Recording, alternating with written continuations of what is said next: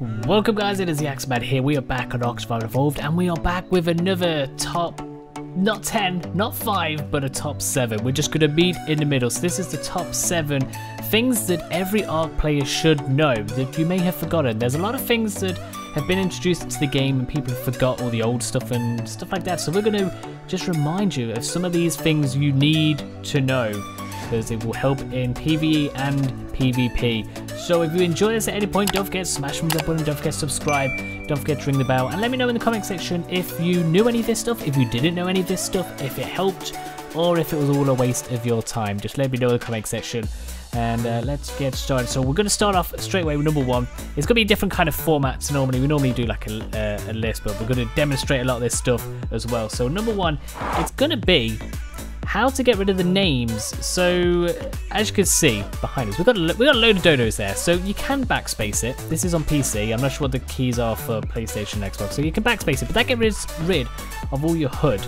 The other way to do it is press end on keyboard. There you go, look. The names are gone until you get right up close to them. There you go, look at that, look. And then it pops up, and then you take a step away and it's all gone. If you put that back on, you can have these on. How far away does it even go? Like they're still there. It's still there, like, you know when you've got 30 odd dodos in your base, look at that, it's still there. The names are still, that is like ridiculous, like, there's no need for that. You can't even read that, it's just a green mess right now. So yeah, there we go, and it's finally gone. So yeah, all you have to do is press end on the keyboard. I use it every single time I play Ark. I can't do it without it, it's just ridiculous, because you can't play with no HUD. You forget where all your weapons are and all that stuff. So yeah, just press end. I'm not sure if you can do this on the Xbox and PS4, because obviously keyboard, there's more keys, there's more stuff to do. So yeah, that's number 7. That's just to get rid of all the name tags of dodos and other creatures and stuff. Right, next up is dino groups. So you can actually have each species or just a few select dinos in a different whistle group, which is actually really helpful. So right now, if I press J, again, we're on the PC, if I press J, all of my creatures are going to follow me. And it's kind of annoying, but I can get them all to stop with you. So what you can do, to say we go up to the wolf right here, we go into modify ordering groups, add class to groups. That's going to put every single wolf into group 1. Now if I press number 1 on my number pad, see, it's going to just highlight them and press J. Only the wolves should follow me. So if I run up here, look at it, all the wolves follow me and nothing else. So now you on you, I'm going to press U. I press number 1 on the numpad again, and we're back as you can see at the bottom. It says, look, team ordering group 1. Now we're going to have group none. So let's try it with the dodos as well. So I can go add class, and it will put you into number 2. So now if I press number 2, it's just you guys selected. Now this is great for when you want to do like boss fights or kind of PvP. Send, oh god, right, you guys shut up. Send certain group of dinos to attack someone's base and stuff, instead of having like your whole army of dinos going straight into it. Now people do know this is here, but not everyone knows how to use it. So I could also go, say I want this guy, I want add creature to group 3, and then I want this wolf because they're best friends. So this guy is going to go into group 3 as well. So now if I press number pad 3, it's just going to be them two, and I just press J to whistle all. I could just press U to go over there. I could have you go, and there's something here to attack, but I could send you two to attack something, and there we go. And I could use to whistle, press 3 again, it starts with none, and now we've got everyone selected, press J and everyone follows again. So it's just little tips like that that are just going to help that not everyone actually knows about. So yeah, that is group whistling. Right, so next up is actually a taming tip. So this one is taming a Pachycephalosaurus or a trike. So not many people actually know this, but their heads are armor protected, which means they take very little torpor compared to their body, the tails, their feet, and all that stuff. So these are all level 5, I believe. So if we just, let's take for example this one here. Let's shoot him in this head. So that's 2. If we can get him a little closer and try again, see how many darts this one's going to take. I love the green colour on that one. So again, that's another one. There's 2. He's still trying to get me. So there's 3 already, and this is only level 5. So this one is taking like no torpor. If we go ahead and try that other one, he seems to be running away, because I think we shot him in the back already. But yeah, if we shoot one in the back, straight tranked out. It's going to shoot this guy in. And even in the stomach. Here, 26. So look, there we go. Down already. One shot, that one's down. It's the same with the trike. If we shoot this trike in the back. And then there's another one over there we can try as well. Right, 2 down for you. And then if we shoot you this one in the head, this is a fresh one. So a lot of people actually didn't know about this, that they had, even it just says on the Ark wiki page stuff, they do have armor plane in the head, so tranking them out head on is not the way to go. You need to go around them, behind them, next to them, anywhere but the head. Even some advanced players didn't know all this, because they just forget. There's so much stuff from every Ark, you just forget. As you can see, like this one's taking, what, 4 or 5 shots already, and if we shoot it in the back, you'll probably go straight out. There we go, so if you're ever going to tame a trike, which you probably will, or if you ever tame a pack of 7 swords, which you probably never will, that's it. You need to shoot them in the legs, the tail, the body, anywhere but this big old massive head here, or it's just not really gonna work. Right, number 4. This one may seem very simple to probably, I'd say about 90% of us, but not everyone knows you can do this. So on PC, this is normally called K mode, which is you press K and you can zoom out, and it's an orbit camera. I do believe this is on console as well. Obviously, it's not called K mode; it's called the orbit camera. But this can be used in a lot of different ways. Not everyone knows how to use it, but mainly PvP, right? So you've come to this base. It's an absolutely amazing build right here. Look at all this. We can't get in because it's all locked, and we want to see what's inside. There's no gaps anywhere. Apart from this gap here, which you can't see. You're not allowed to go in there, so you can't see here. And then you press K, and look at this. You can just peer over and have a look at the amazing foundation work they've put there, and you can see everything in there. All the smithy, the dinos. Now you know what you need to raid them. Also, you can use this for just like zooming in, looking behind you if you're being chased by a summit. There's a big angry raptor behind you. You can just press K mode like that, as you do. Check it's there behind you and whatnot, and escape. Or a compare. If a compy's behind you, perfect timing. Wherever that compy's just gone, I heard you somewhere. So yeah, you could do that if you're being chased when you want to try it on by someone.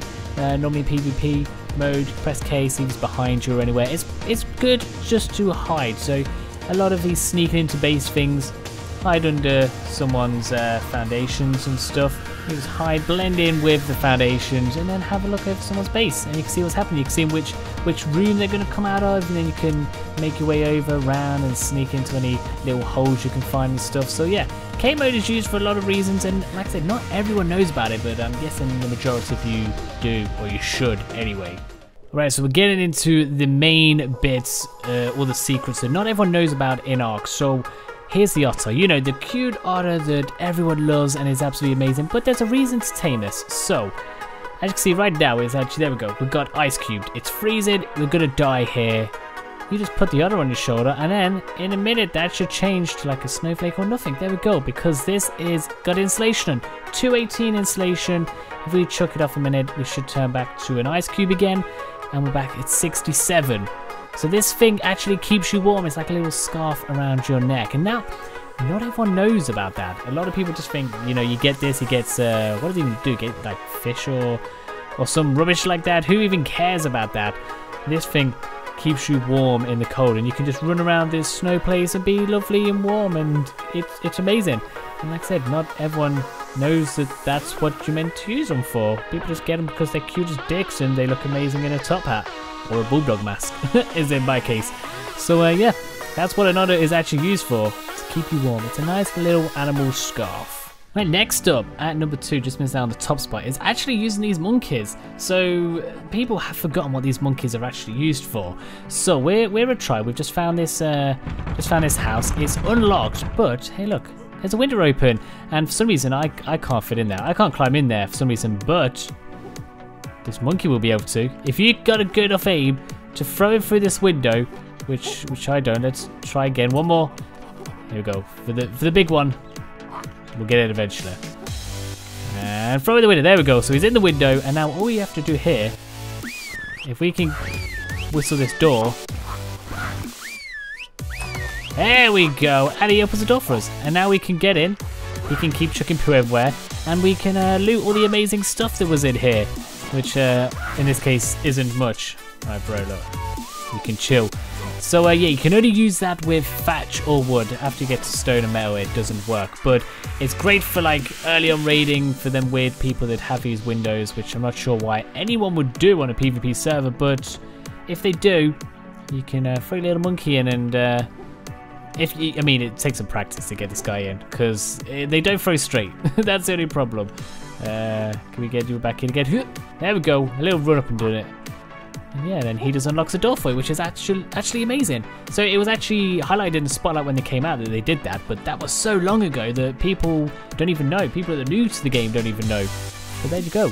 Monkeys that unlock doors for you.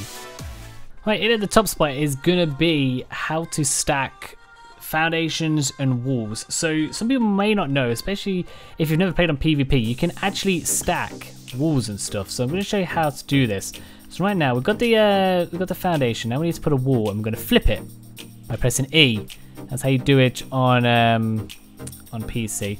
And then we're going to place a ceiling on top there. And then we're going to get another wall. And we're going to flip it again. As you can see, there's two there.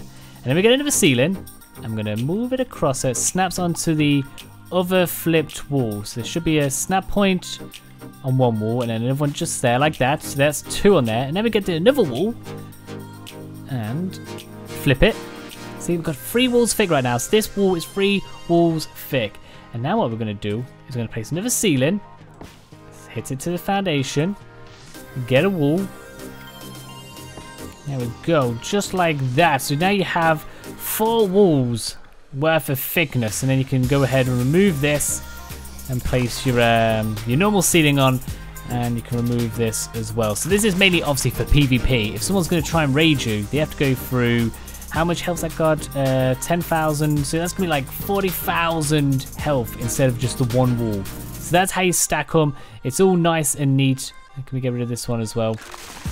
It's all straight and absolutely beautiful there.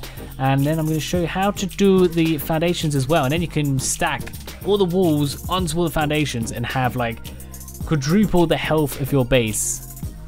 Right, to start to do the foundations, you want to get a thatched foundation, whack it down, get a pillar, whack it in the middle, then you want to get another foundation. And as you can see, it's going to be a snap point, which is a little bit lower. And then you want to put another pillar in it. And now you want to get your metal one, and that's going to snap underneath it again. And this is obviously takes a lot. You want to get your foundation out again, and see, it's another snap point there. So we're going to snap that onto there as like that. And now there should be a couple of snap points here. If we can get that, so we got one there. Maybe there we go. We've got one. We have to get this right because you could get a couple out of this. Well, there's one, and then there's the other one just there. So there's like, look at that, 3 foundations high. So you can then use this to do your ceilings and snap like multiple ones on here as we have been doing as well. We've got to make sure that snaps onto like the top one. I think we've got it down on the 3rd one or whatever it is right now. But it's not much of a problem. Can we get that in there somewhere? Bring it out here a little bit more. Boom, as you can see, look, we're getting there. So you're going to be able to have like 3 of these, and you're going to have like 4 of them, and have that all around. Your base is going to be well protected and have way more HP, hit points, whatever you want to call it, health than a normal wooden base. And obviously thatch stuff ain't that expensive. It's not that hard to do. So there we go. There are 7 like tips, tricks, whatever you want to call it, secrets that every ARK player should know at some point. If you're a PvP player, PvE player, these are stuff that will help you. You may have forgotten it may have refreshed your memory and stuff. So I don't know, if you did find it helpful, don't forget to smash the thumbs up button, don't forget to subscribe, don't forget to ring that bell as well, and let me know, like I said, if you thought any of this was helpful, if you thought it was all useless, or if you thought it was a little bit interesting. Go ahead and smash the thumbs up button for all of them. Why the hell not? So yeah, thanks for watching guys, and I will see you soon.